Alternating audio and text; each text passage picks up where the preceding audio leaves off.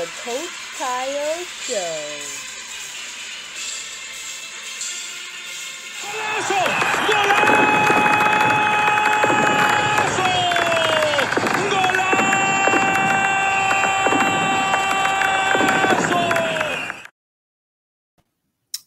Hi, welcome to another episode of the Coach Kayo Show. By now, you should be familiar. This is our third week doing this live show. Remember, this show is all about soccer, on the field, off the field. Like I said, we are millionaires. You know, we speak true to power. We speak in the present. We try to keep it as real as possible. Obviously, you're with your host, Kayo McKinnon. Alongside me, the wingman is back. The greater wall of Ned. And it's no different tonight. You know, we're going to bring a topic that seems to have a lot of controversy around it. But this is not our goal tonight. Our goal tonight is about liberation, is about taking responsibility. What you say to that? It is about taking responsibility. But I know this one is, like you said, we talked about it, and this one is gonna, like you said, is gonna hit a lot of people. Yeah, and we want that though. I mean, we talked about it all the time. To have change, we gotta have a conversation. You gotta be able to speak. You gotta be able to speak. You have the authority to speak. You have the mouth. You have the heart. You have the eyes, the hands, the nose. You're not an alien, so that gives you the responsibility to speak. It's not about making everybody comfortable. And I remember we did a show a couple months ago, not trying to be all things to all people. Yeah.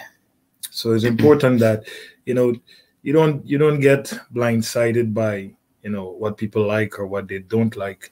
But the important thing is staying true to yourself. Even if it's good, bad, and indifferent, stay true to yourself. But nevertheless, we want to discuss the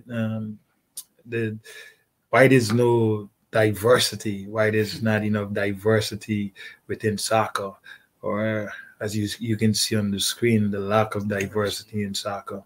We're going to touch a bit on what that is and on what that really means, because it's a whole lot of fallacy out there. There's a whole lot of bait into. There's a whole lot of misconceptions.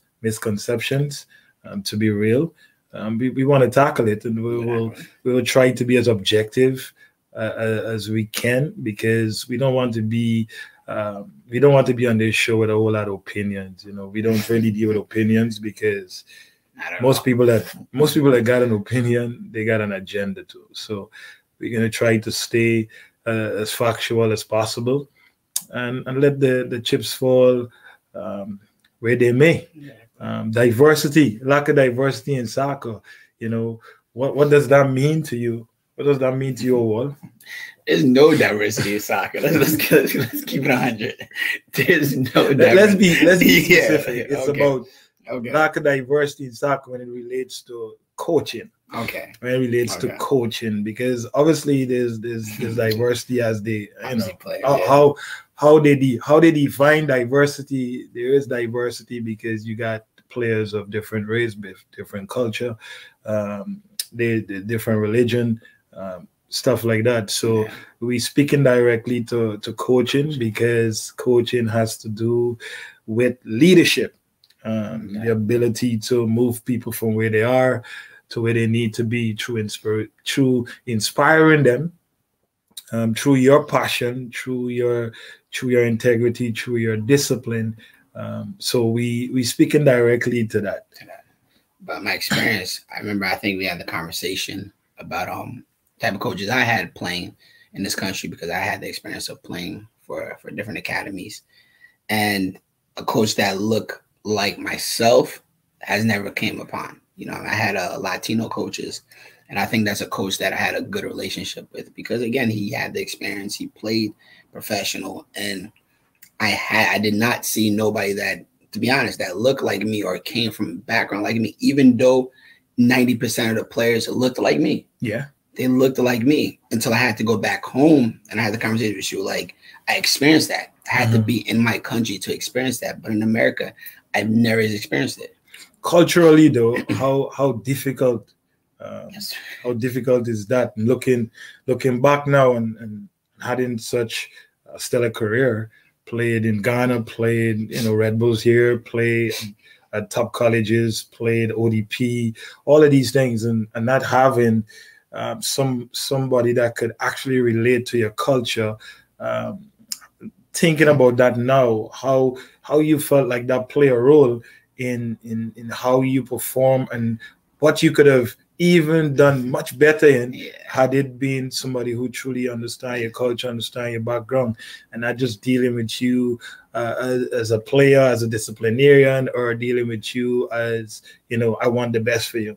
I didn't really understand it, to be honest, until I went back home. Because, like I said, every time I was here, they saw a player that was fast. I was good at dribbling. They saw that. So, again, they looked at it as, okay, we're just trying to win. They didn't really, truly understand the culture that I came from. Like I said, until I went back home, I really understood what it is to be a Ghanaian, what it is to play for a certain culture that played a certain way. There's a certain mentality. There's a certain way you're supposed to train, what you're supposed to eat. I did not understand it until I went back home, and it took me a couple of years to really adjust to the culture. And I was born there. I came to here when I was very young. So just to not have that, and somebody I couldn't relate to except my family, I missed a lot. Let's be frank. I lost a lot of years of development. Think about how far you could have gone in your career, having somebody who truly understand and pushing you in that direction. I don't think people miss it a lot, and they feel like it's not that important, but it is. Think about living with your parents and then living with someone who don't truly understand you, trying their best to do their best for you, but is it the same? It's not the same. Is it? Do you feel the same love? Do you feel the same comfort? Yes, you might feel comfortable, but is it the same comfort? And that's what I was about to say. Maybe it made me too comfortable. So when the pressure started happening, when I went back home, it took me a long time to adjust because I was so used to just, oh, he's good. Yeah, he's good. He's good. But then I felt there was no honesty, to be honest, because they weren't from my coach. I felt like there was no honesty. Hey, you're good, but you have so much to work on. Yeah. So I felt like that because they didn't really understand the culture. And somebody that looked like me to be like, hey, you got to work. You know what I mean? I felt I lost a lot, to be honest with you. So that's the reality of it. Like, your parents going to be brutally honest with you. Yes. But sometimes because all the other things around the situation, and trying to make you comfortable and trying to don't be somebody that have a negative effect or a negative effect on your growth. Sometimes people pat you on the shoulder when you should be getting a slap behind your head. So that also play a major role in having all the cultures in elite soccer when it comes to leadership. But we're gonna dive into this topic a bit deeper. We have a very intelligent guy that will be speaking on this show, in Mutanda Kwesele. He's an A licensed coach. He has a master in teaching, and he also have a bachelor in the art of psychology. So we're gonna have him on the show tonight discussing sharing some very important information that if you're listening and you're on this show, you want to stick around because it's going to be very interesting when we return from a short break.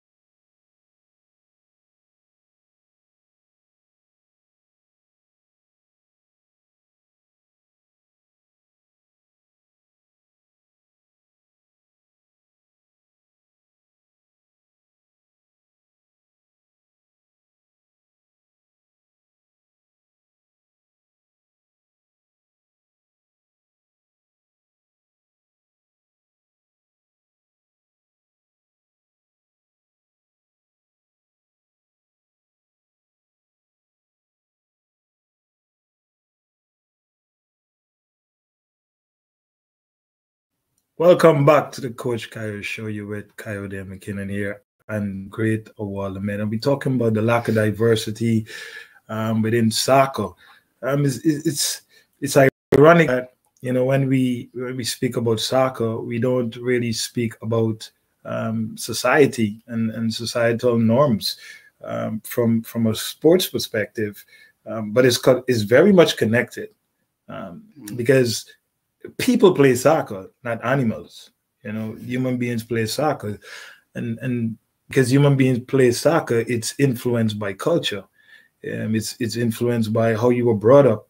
It's influenced by society and their norms. That kind of that forms the ideology, which becomes philosophy. You hear about philosophy in soccer, and it's all based on or your idea of the game. This is how you form identity, and through your core values and what you stand for, and all the other things. And if we're not careful, we oftentimes use theology to conform our behavior, and it's interesting that Mutanda share his knowledge in this aspect. So take a listen to what he has to say on this topic.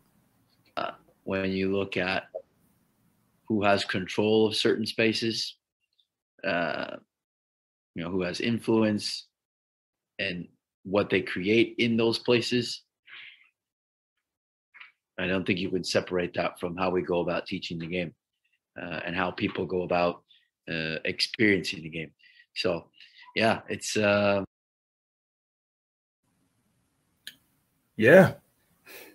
we try to separate it. How important is that? How do we teach the game if we don't have an idea? How do we really teach the players how to play the game with us having a certain idea of the game, without having a certain culture? How could we bring our coaching methodology and our training methodology to the game without having a certain culture, a certain behavior, a certain attitude, and that comes from our culture, that comes from our upbringing, that comes from what we believe are the core values in our lives. So and for a very long time it affects, which we will dive a bit deep into, but it affects how opportunities are given to Black coaches and to Native American coaches. We shouldn't forget them, because they're far removed from this process. So and even to an extent, Latinos, we are far removed because based on the culture and based on the expectations and standards, it seems like coaches that look like you and I, especially you and I, don't really fit those criteria. Even though you can, like I said, Mutanda is an A license coach. I was able to meet him in the course. We spent 2 years studying and learning this game and understanding how to move players to an elite level. Yet there's limit to no opportunities that for whatever reason it's neither here or there. But when you look at the bigger picture and you look at what governs putting coaches like myself and that are Black in certain position, there's a different standard. There's a different level. There's it seems like there's one criteria for a Caucasian coach and there's another criteria for a Black coach. What are your thoughts? No, that is the truth. Again, because me and you have these conversations every single day, especially with Coach yourself. You've played at the highest level possible for years, even since you were 14, 13. You played at the highest level, and you've been studying the game since even when you were younger. So a person with so much knowledge and experience and truly wants to develop young athletes and young human beings, it shouldn't even be a question because you've been around the game all your life. It shouldn't be hard. It shouldn't be hard for you to be at a top position easily based on even your playing resume and your license, because they're always going to say you need that paper. You need that paper. You need the paper. Good. You have the paper. What is the problem now? what is the problem now? What is the problem now? Ironically, it's when you do an A license or you do a B license, excuse me, it's based on what it holds, you are highly competent in developing elite players. That's what it comes with. Yeah. So I asked the question today, when you hold a license, what does it mean for a black coach? Yeah. What does it mean for a white coach? Because you are still in the position where they will say you don't have the experience. But the mere fact that you given let me change my words, because nobody gives you no license. Yeah. Okay. At that level, you have to earn it. Exactly. We had some tough instructors who make sure that you earned it, because they feel like, and I appreciated that, because you are dealing with young people and you have a responsibility to transform or help to transform. Not you really transforming the athletes' lives, but you have to have the skill to make sure that the athlete understand that the answers are in them, without you trying to impose your will, rather than you trying to make sure that you give all the answers, because the answers that you give is your answers. You understand? And the athlete could never be you. So that position is critical in terms of not just from a soccer perspective, but a holistic perspective, because all of these clubs speaks to player first, the individual first. So then it's not just on the field, it's off the field. And you must be in that position, or you must be trusted to be able to do a job that speaks to the growth, not just of the individual, but also the game. Because as the game grow, it brings more attention, it brings more revenue, it brings more sponsorship, it brings more money. So for a very long time, if you were, let's say, second class, third class, or you could keep going on the line with the classes, right? And you are not seen as somebody who capable of doing that. A license to most people don't justify that, because there's a certain criteria and a certain expectation that comes, which we will talk about a bit later, that comes with that position that most people in power who do not look like you and I have used it to marginalize or to keep us in that position. If it's fair or unfair, really not my problem. We're here to speak on the lack of diversity so that we can liberate people, coaches that look like us, coaches that don't oftentimes get the opportunity, even though they have the passion, they have the desire, they have the integrity, they have the character behind what they're doing. It's not to bow down to the system, but it's to empower yourself. It's interestingly that Mutanda had a very great outlook when you talk about people being scared to have this conversation, and how uncomfortable it is speaking about these sensitive topics when it's in the public view. It's in the public view. Nothing is hidden. It's in the public view, and the data we will show in this show. It's clear. It's clear as day. You can't make this up. You can't make it up. This is very important, to not hide in a bush, under a bushel, or not hide in your closet and say that, okay, if you speak like this, it's gonna get much more difficult. Well, let me bring you up to speed. It's already difficult. Day one. It's already difficult, and it's in public view. You can't make this up. It's happening every day. But let's listen to what Mutanda said about this. Or the upcoming training sessions, right? Because then you realize what your team, regardless of age, struggles with. And they can say whatever they want to you. You have the game film, so you can watch it. Why do I say that? When we look at history, there are things that people can't dispute, right? They can't dispute. They're there. They're available for public consumption. And so I'm no longer at a place where I struggle with trying to figure out whether or not people have feelings of anti-Blackness, because that's essentially what you're getting to, right? Or whether or not people,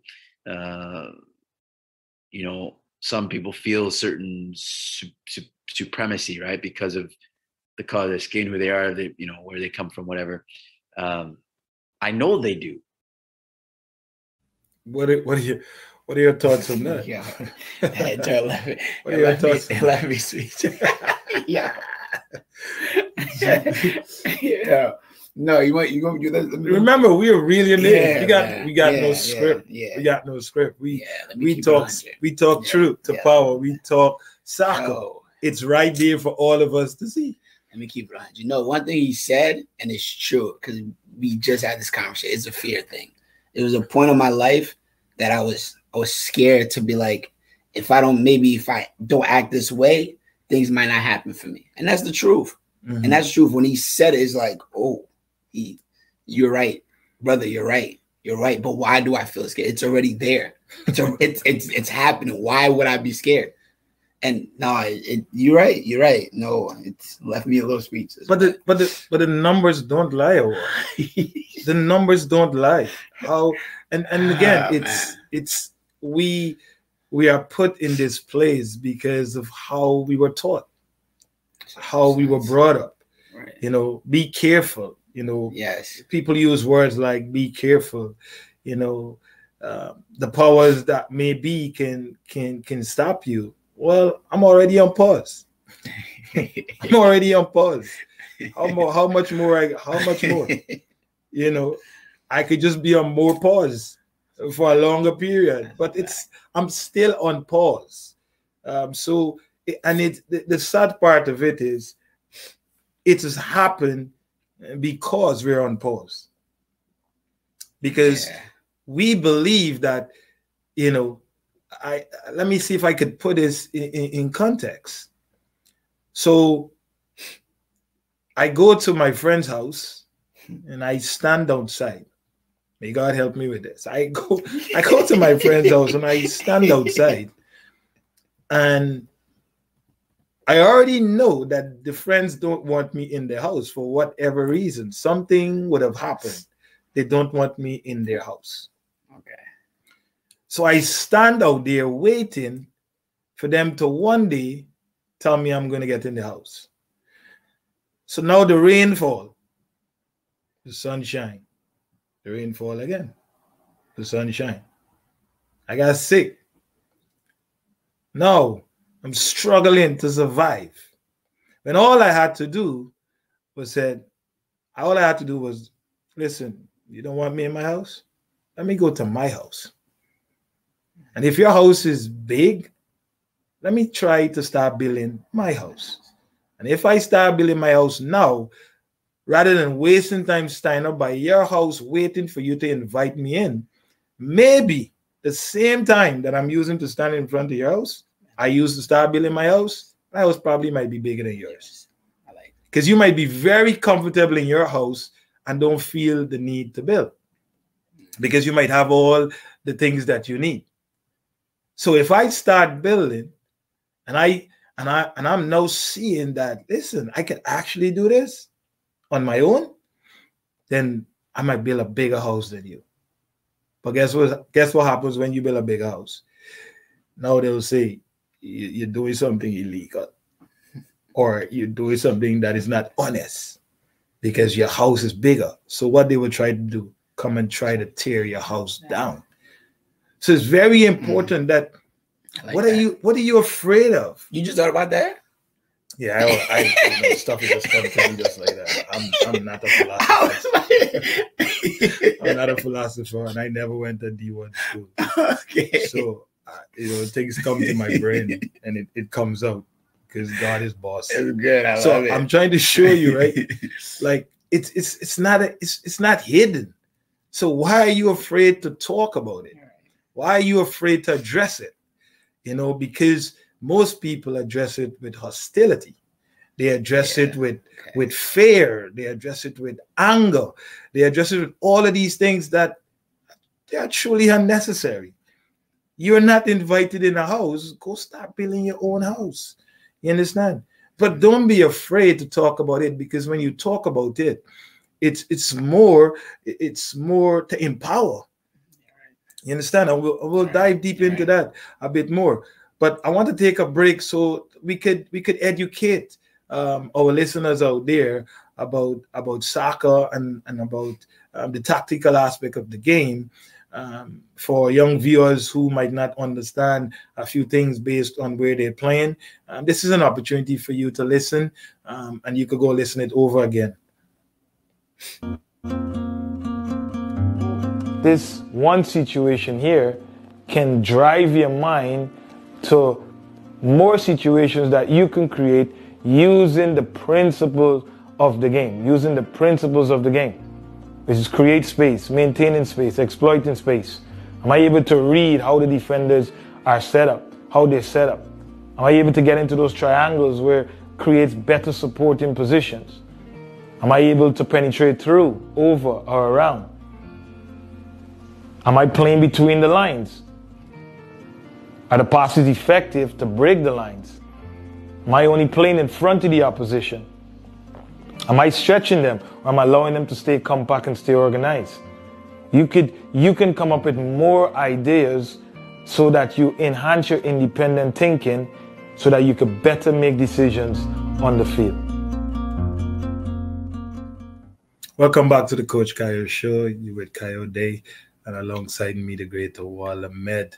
I hope that was helpful. We will try to bring as much as possible to you, and hopefully it can bring some amount of help in terms of how you approach the game, how you approach your practices. Nevertheless, we're back on this topic of lack of diversity. It's truly amazing that there's great disparities between Black coaches, white coaches, Latino coaches, and don't forget Native American coaches, because like I said, there seems to be a loss. There seem to be a lost people when it relates to not just soccer, but sports in general. You really don't hear a lot about them, but they were the people that were here. We should feel a bit uncomfortable because we took the people place too.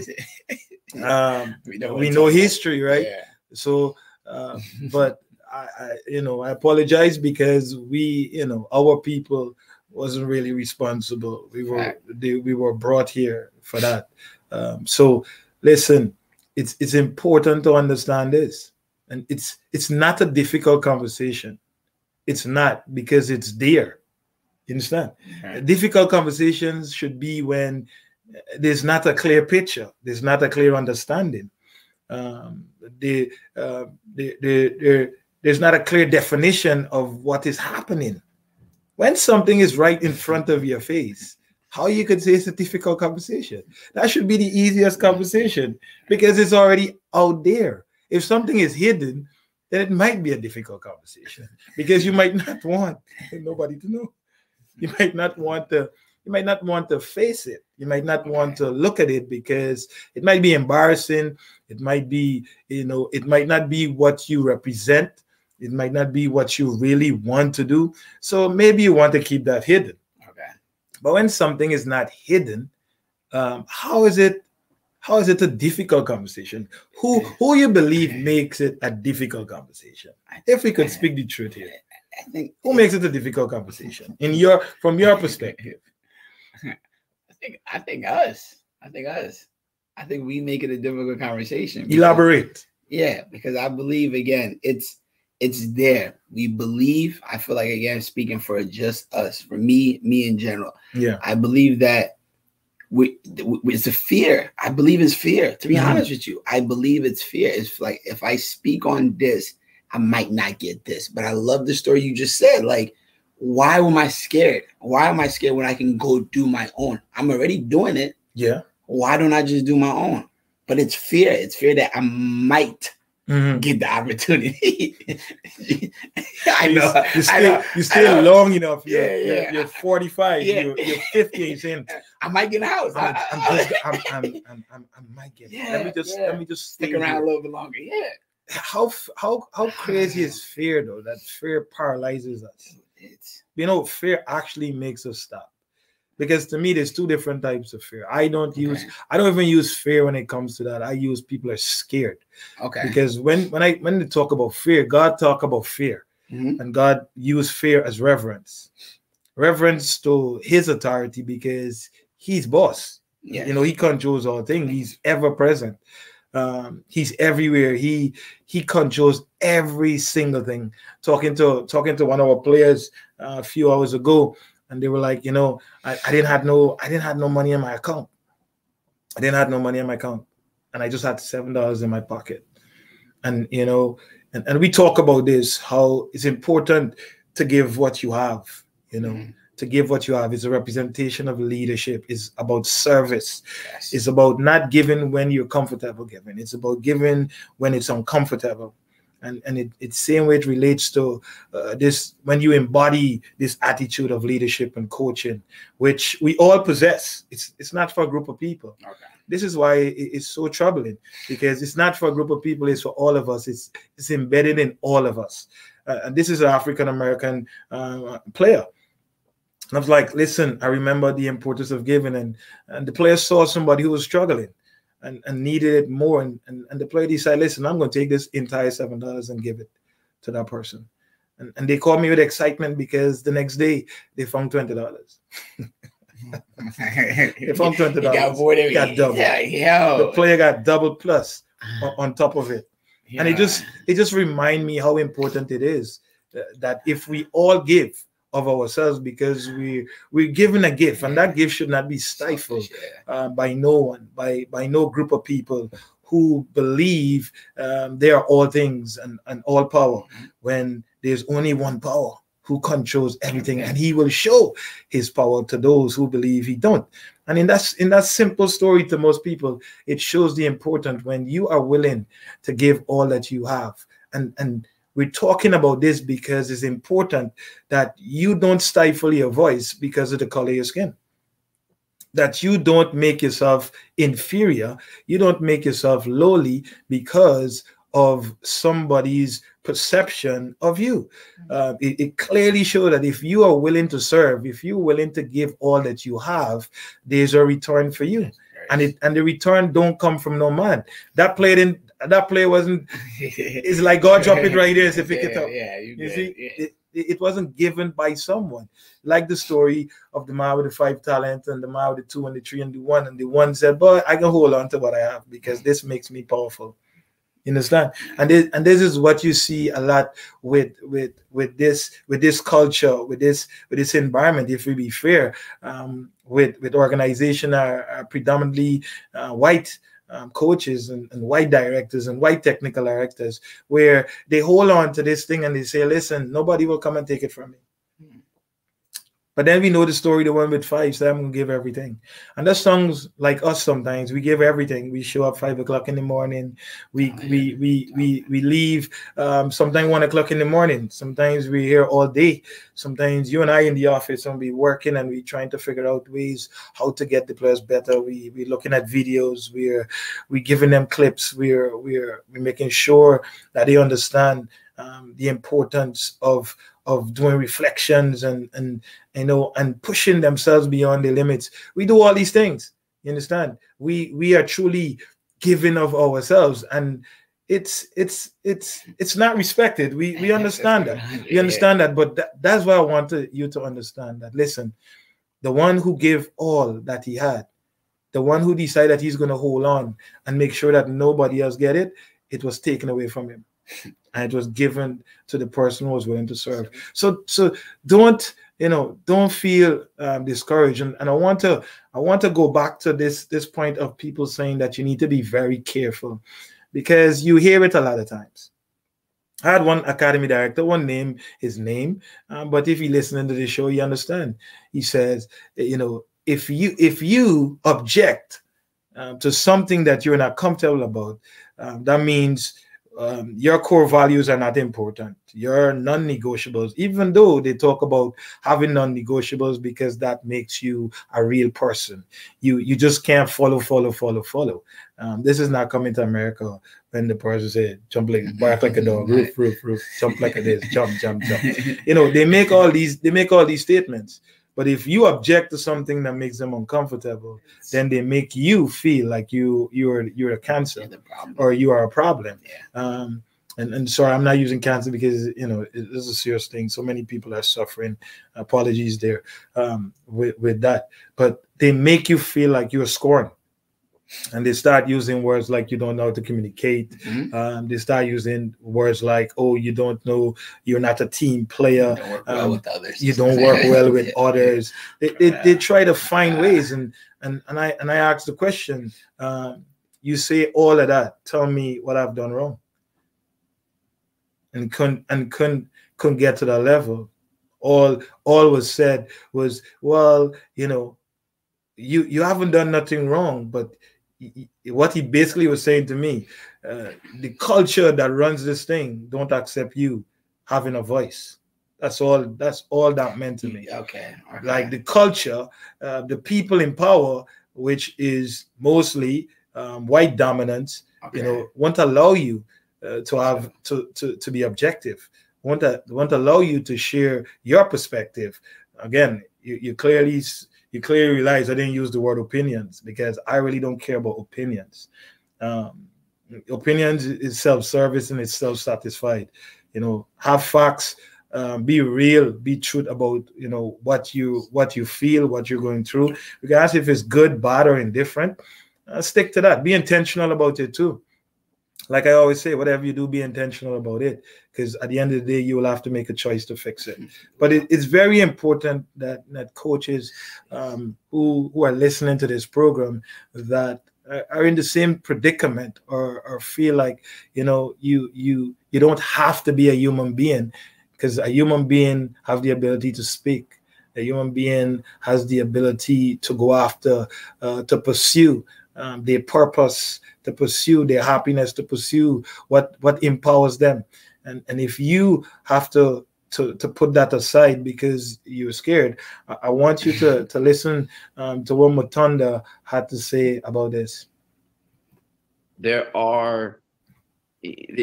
have to be clear about what we talk about when we even use terms like diversity and representation, inclusion, these sorts of things, because essentially, what does it mean in application? Does it mean that the actual paradigm has shifted, that in terms of giving people opportunity within the game, within society to advance, to have to have a chance to actually just live their lives? Or is it actually just the system granting certain concessions, right? Oh, I'm going to give you, let's say, just again, we're talking about football, but we can expand to larger forces in society. But if you look at football, the advancement of people of color, especially on the men's side, to certain positions within the game or within media, that's still part of that doesn't fundamentally change necessarily the larger system of white dominance in the sport in this, in this locale, in this colony, or even globally, right? It's just it's a part of the same process, you could say.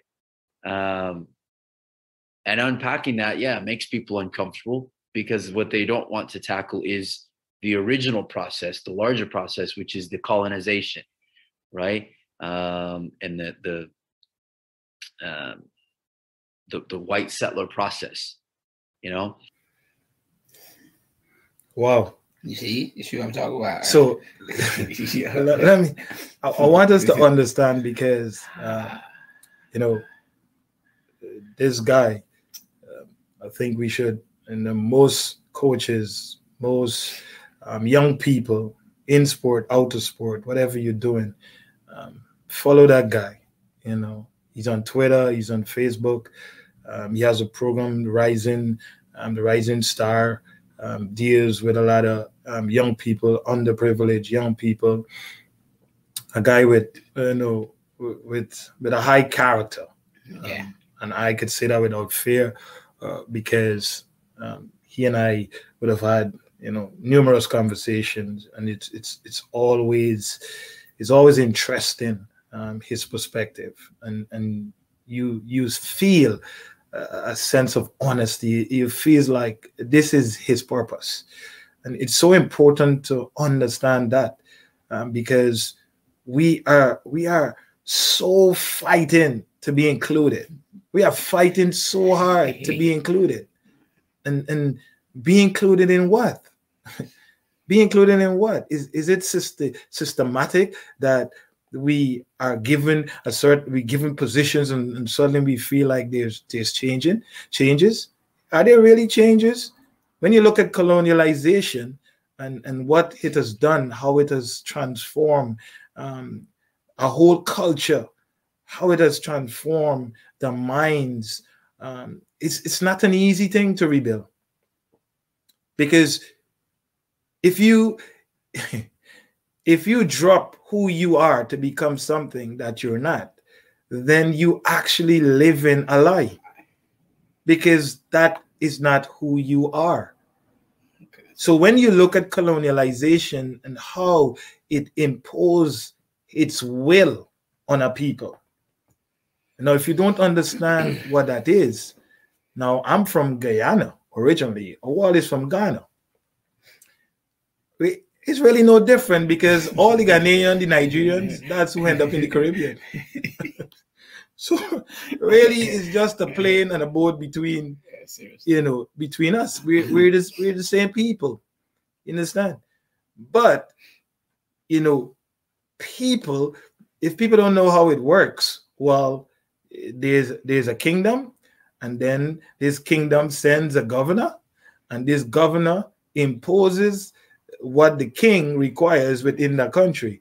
So one person in a country determines how 700 and something thousand people live. One person come to that country. So you're ruled by a kingdom, and then this kingdom sends one person, and this one person makes the laws, because the laws are coming from the kingdom. So they impose it. They pretty much implement it. And they say to 700 or 800,000 people, for some countries, probably 4 million, whatever, that this is how you live. This is what you do. Regardless of what you think you are or what you believe you are, this is how you will operate. This is how you will speak. This is how you will dress. That's not your original culture. That is not who you are.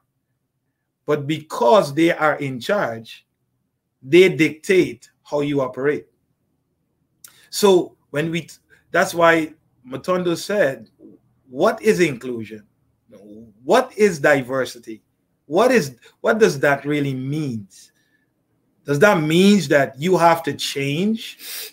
I don't know what we're gonna change, because we already mentally not in a good place because of colonialization and the ideology that was given to us. And one of those ideology that was given to us as a people, as Black people, is leadership. It's natural. It's a natural endowment. This is history. Go read it for yourself.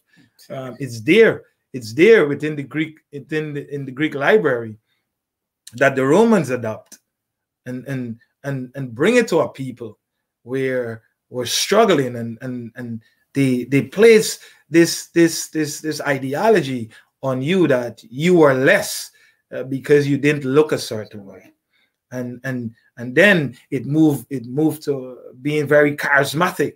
This is why you see the smiling and the shaking of the hands and a very calm speech, but behind the scenes they're not the same.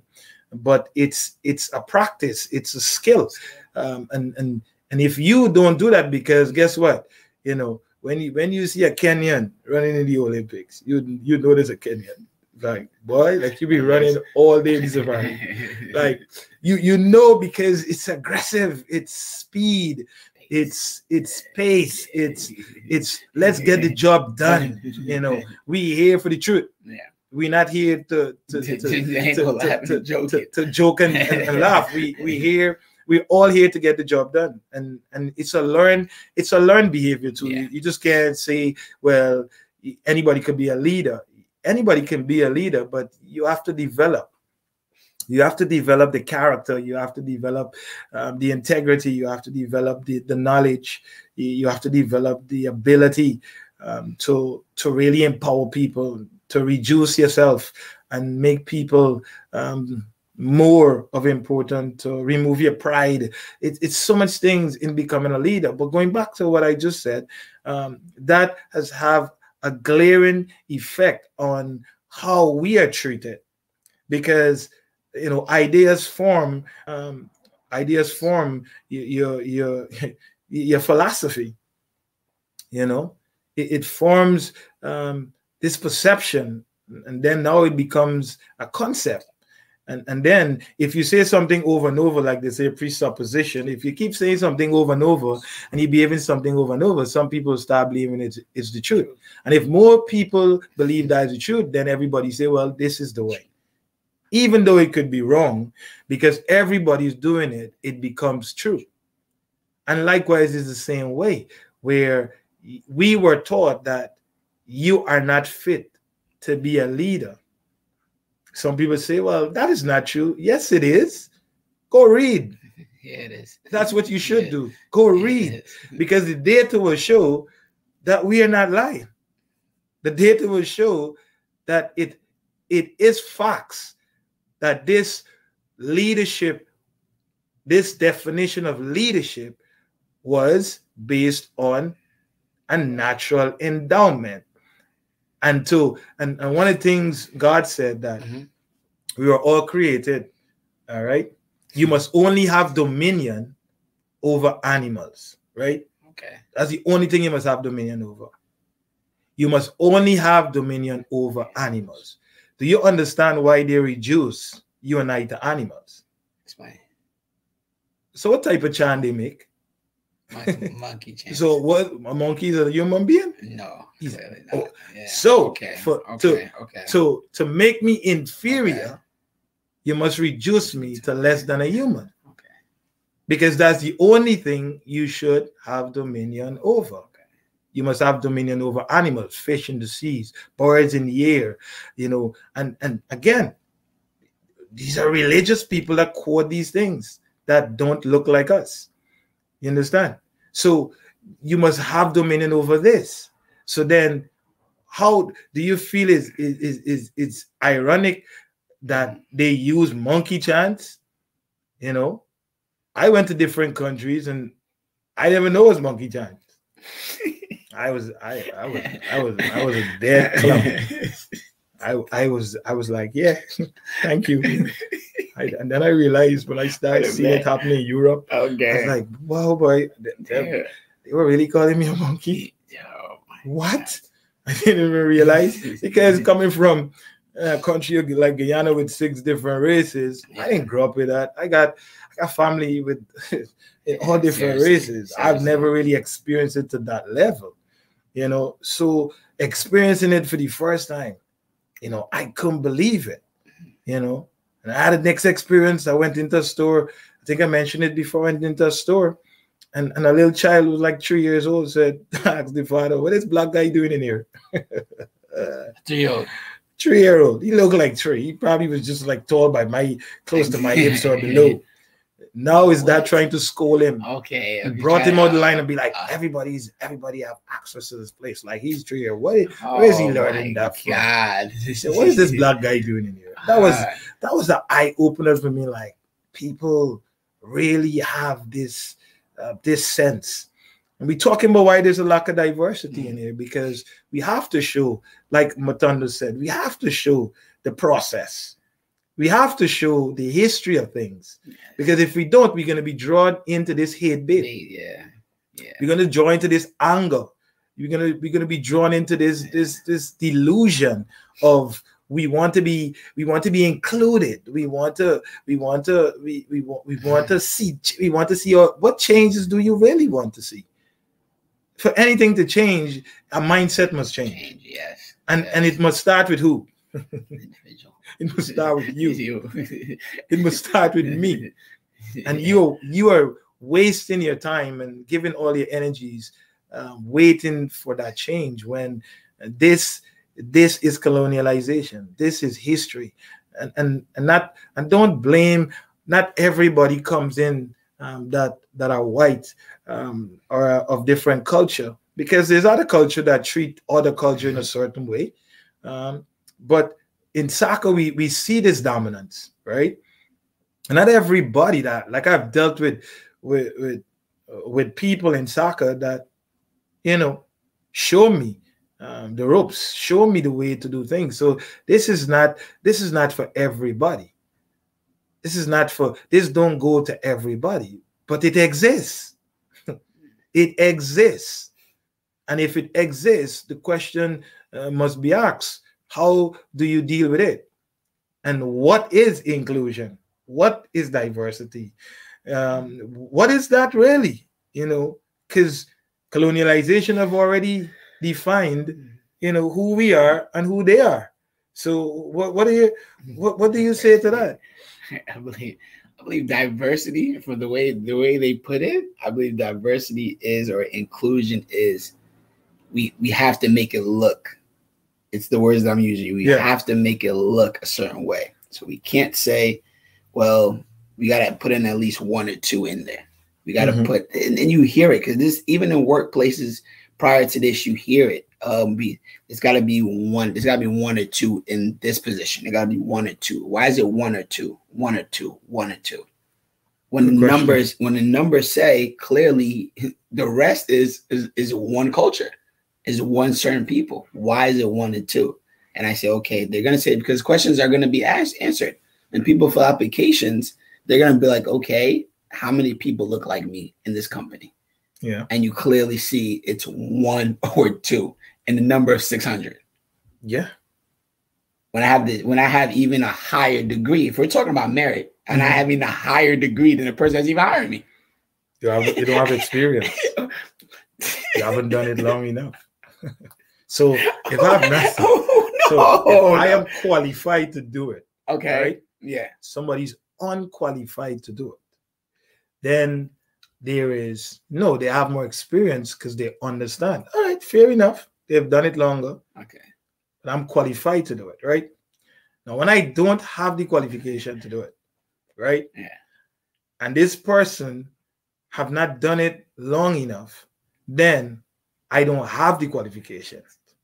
Even though if I'm playing for years and years and years and having the experience of playing at the highest level, of seeing coaches work at the highest level, and I embrace that. Again, don't say that because you play, you can coach. Nobody's saying that. Listen, nobody's saying that. But we've seen also players who have played at a high level go into jobs and have never had an experience of coaching. Yes. So when we say that, it oftentimes only relate to a black coach. That's a fact.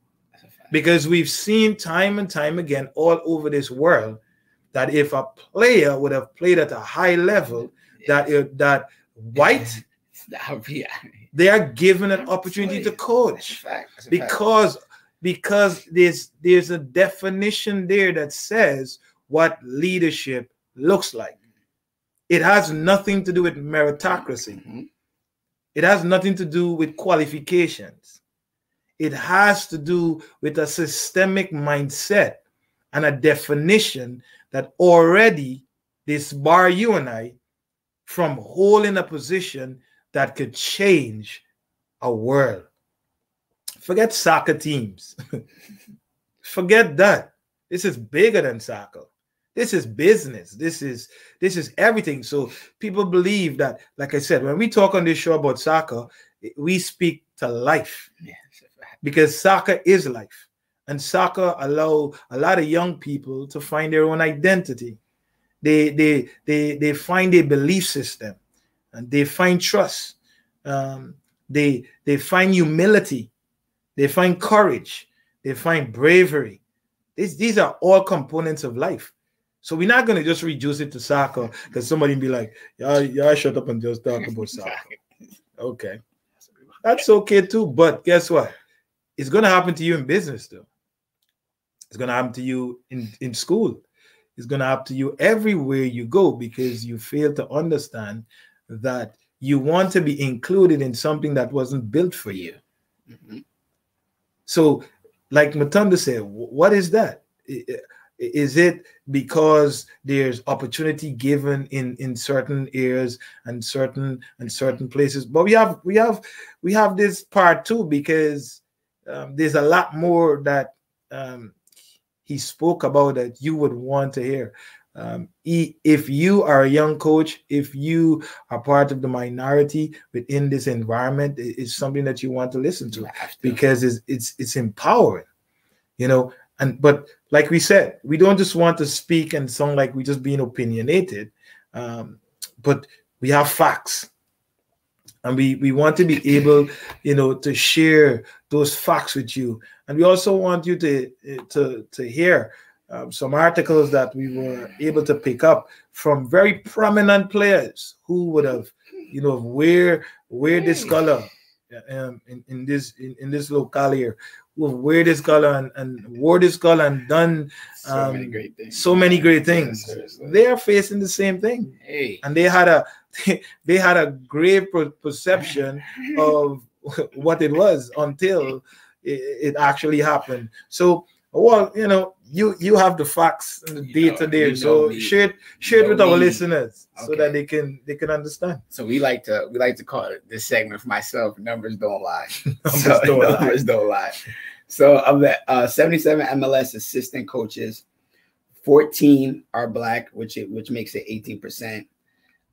3 are Latino, 3.9%. And when we talk about women in the game, it's 0. So we're not even, that's even not included. So this is recently's 2020-21 numbers. So we talk about head coaches too, right? That was the assistant.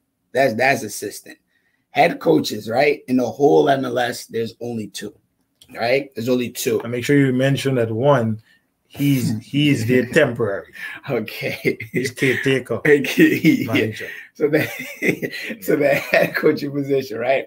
Robin Frazier for the Colorado Rapids, right? He's been there for some number of years, and Wilfred Nancy, who's the intern for Montreal FC, who took over when Henry left due to family reasons. So the only head coaches in MLS is pretty much one. And one is intern, so next year he might not even be there, to be honest. Yeah, and we already know he's not going to be there. Intern work. He's not going to be Better there. win everything. Yeah, he's not going to be there. He's not going to be there. So go ahead. we got a lot. So it's a big player that everybody knows, and I know you guys heard it because he played for LA Galaxy for a number of years. He played for the World Cup. He won a title at LA Galaxy. Edson Buttle, right? Numerous championships. 38 years now. So one thing, and I'm quoting him, You can this article, and I'm quoting him from Goal magazine. He says he was trained how to play the game of soccer, but didn't know how to play the game once it came to the industry. Not knowing how to shake the right hands and how to get in touch with the right people, which emails to pay attention once he retired in 2015. Him trying to look for an MLS career. Those little details in the corporate world outside soccer, I maybe didn't pay attention or just focus on because I worked with my dad in the MLS. Already during his playing days, Buttle says, and this is something that I think Coach Kayo definitely talked about, he had to be accustomed to being the only black person in the room. Sometimes he said it stifled his personality in the locker room and even his creativity on the pitch, being the only black player on his team. I can't maximize my potential if I'm trying to act like someone else, he said. That hinders who I am on the field. You need a coach that kind of looks like you to inspire you. I use Rude Guilt as an example. He played at my position. He looked just like me. He was a black guy. I had him on my wall and inspired me to become that type of player every day. That's what a player that played here, right? Okay. It's in public view, right? It's there for everybody to go and see. We're not making this up at all. It's there. At all. It's another numbers from when we talk about Wilfred Nancy, the coach that just came in from the from Montreal FC, right? Just talking about a little bit about his background. Previous surgeon had coached at the academy since 2011. During his time, he coached the U18, the U21, the U16, the U14s, the U15s. So he did all that academy. He did all the academy until he finally got pushed up to the first team in 2016, being as assistant to his prior becoming the head intern for what's the name, Montreal CF. So also he talked about. Let me get to this article. You can go ahead, Kayo, to find this last one. And it just is clear as day because again, we're doing this because, like I said, we don't want to have opinions. These articles are live experience that they are sharing because it must be said. You must know, like all other coaches and young players and aspiring to be at that level, it's important to you to understand this because earlier we talked about this fear factor. Not fear, being afraid, being scared. Being scared and believing that, you know, you have to be charismatic and you have to be able to shake hands and smile, even though you're lying. Even though you shake the person hand and you smile and then walk off and be like, player can't even play nothing. But they pay the bills. You know, if that is what you want to represent, if that is what you want to be like, to be in that position, fair enough. Fair enough. This is why we're in the position we're in today. That's a fact. That's a fact. So let me finish off with John Arnold. He's a CONCACAF correspondent, and he wrote an article from 2019. He wrote another article in 2020. He talked about Robin Fraser, which is the Colorado Rapids coach. He said many African-American coaches feel pressure not only to get results, but to succeed so their peers can get opportunities. What needs to change? So he said that when black coaches are given opportunities, even if it's an assistant or a Division I assistant, because we get most assistant jobs. We don't get head coach. We get assistant or assistant of assistant. Okay. So he said that when we get these jobs, there's so much pressure.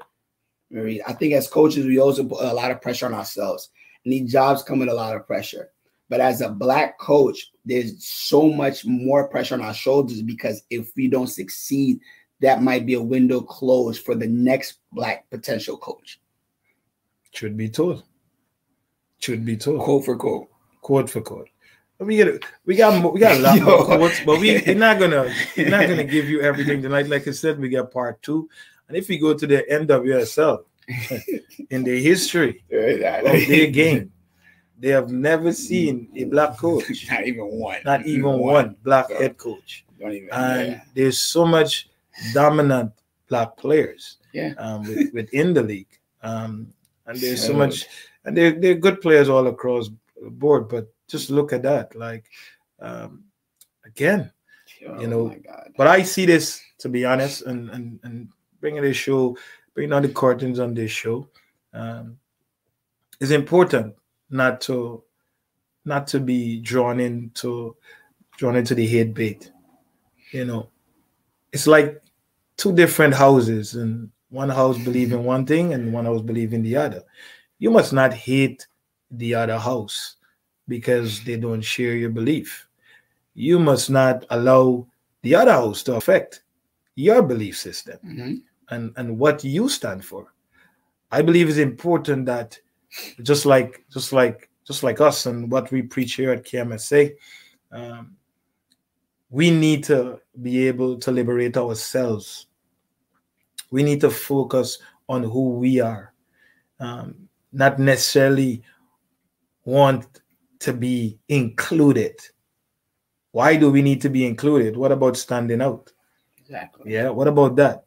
We're fighting to be included in what? Something you want to be included in somebody else that is not yours.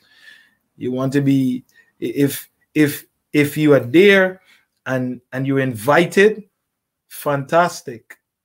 You're invited and you're respected by your values, by what you stand for, by the respect for yourself, respect for organization, respect for leadership, not because you want to be included. Yeah. Like You're very important. You're a very important being. This is why you're unique. There's nobody like you. You cannot find a next person with your DNA. Tend to forget that. That means that you are an original. What you have, nobody else has. And everything that you have, somebody wants it. You are powerful beyond measure. So in rather than trying to be included, think about standing out. Because just like trends, you can create your own trends to the point where there's followers. Then followers become owners. You understand? So this is very important that we don't be drawn into quarrels and fall into the hate bait and to use your energies to wonder why you can't get in. You know, focus your energies on standing out. And when those relationships happens, those relationships should be authentic. Yeah, genuine. That's what I was about to And those say. relationships should be genuine. Yeah. Not like the coach who feels like he's under enormous pressure. Every coach at the elite level is under pressure. White, brown, blue, yellow, because everybody can lose their job. Yeah, seriously. But it sounds like he's under different pressure. Yeah. It's like there's no opportunity. There's no place. This might be for a last even losing one game. I'm telling you. Much less losing back to back. That's what the article sung like. Yeah. Like, boy, if I lose one game, you should start packing because we might be out of here soon. Or let me call my agent. Is there anything else out there? It's like that. It's all like so that type of pressure. Dude, so, and I don't. It's a different pressure to the point where he's thinking about this is for somebody else. So I will caution you. I would say what you're doing is to liberate yourself. It's to empower yourself. It's to have an impact on the people you come in contact with. And we must not have this, we must not be scared. Yeah, scared. You understand? Yeah, man. You have enormous power, which nobody controls that but you. Through your choices, through what you stand for, through your character, what you believe in. And there will be doors that will shut because you have a perspective. But God is greater. Always. Be sure to know that God is greater. You know, and if you don't understand that, you know, the very sword that was supposed to be used to kill the little boy David, the very sword was used to cut the Goliath neck off clean. you know. So the last shall be the first, and the first shall be the last. How patient are you? I encourage you. I encourage you not to want to be included. Don't fight for inclusion. You know, fight to stand up. And when that time comes where relationships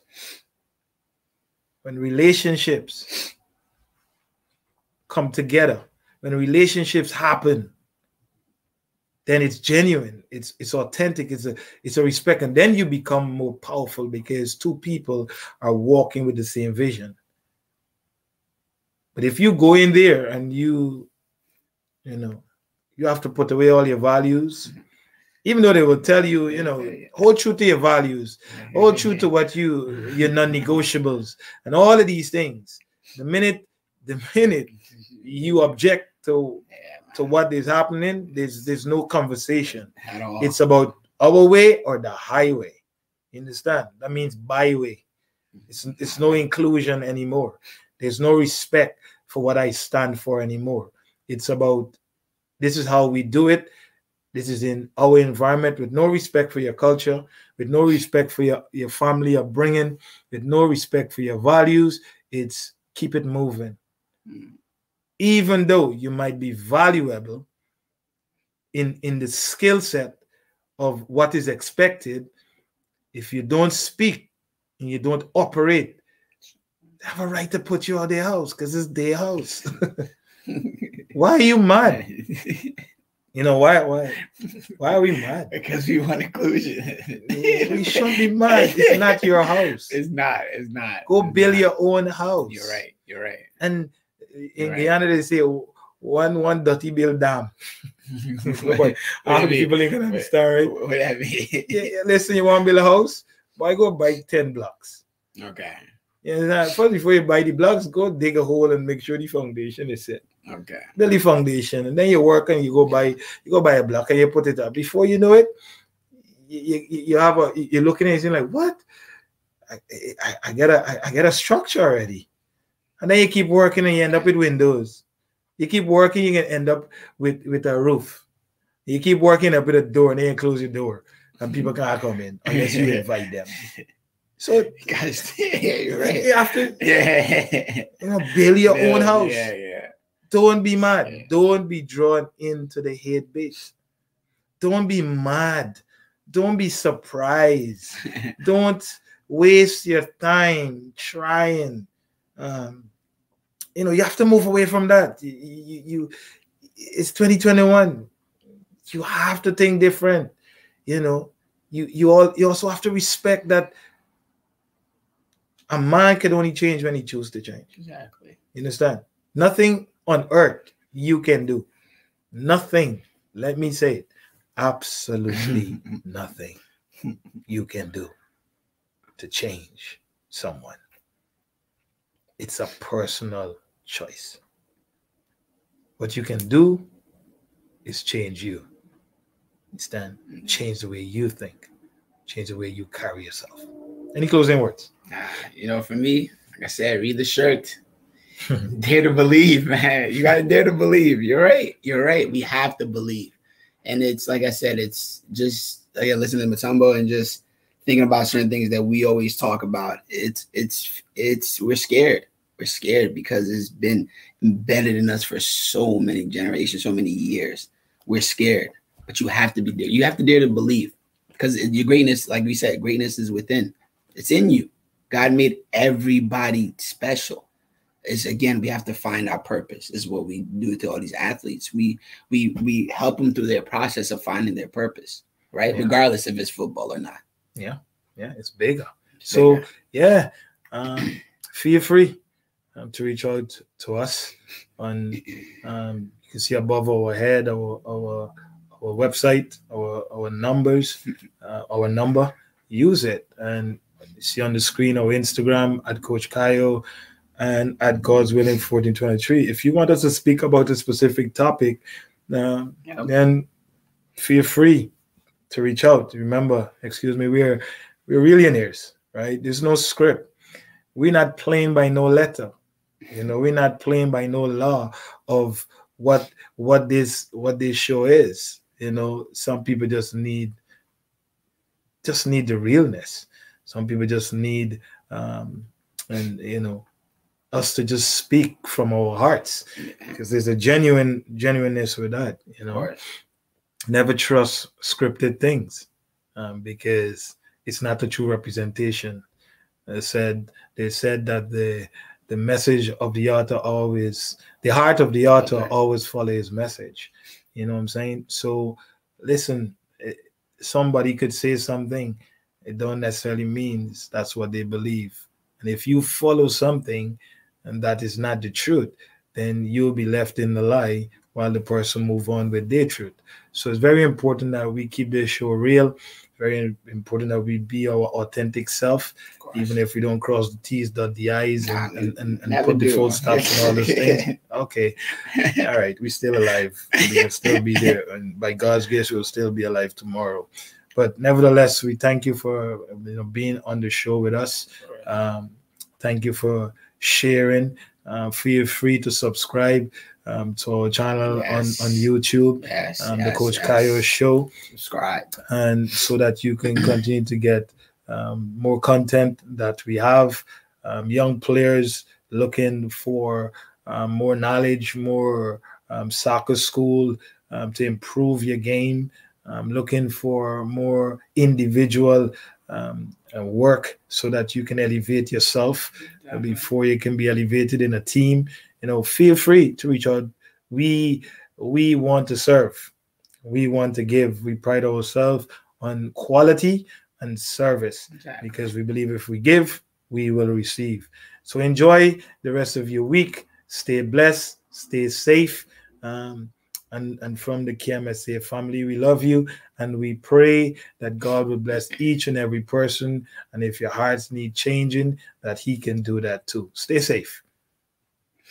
This is the Coach Kayo Show, a podcast of two millionaires, not afraid to discuss the real details of all things soccer. A wide variety of episodes are already available, chock full of incredible insight from two qualified, experienced coaches. Here are some previews of eye-opening quotes. Lots of players think they need to drive an hour or 2 hours to get good training, because community clubs do not feel, most of them, if not all of them, don't feel the responsibility to provide every child the best opportunity. This is for players to have fun, so why not name it rec? An elite league shouldn't be based on teams. It should be based on the coaching.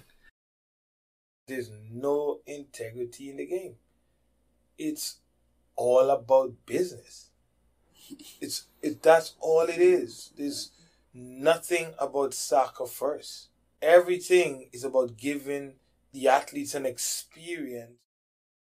We hope you are available to tune in. New episodes every Monday night.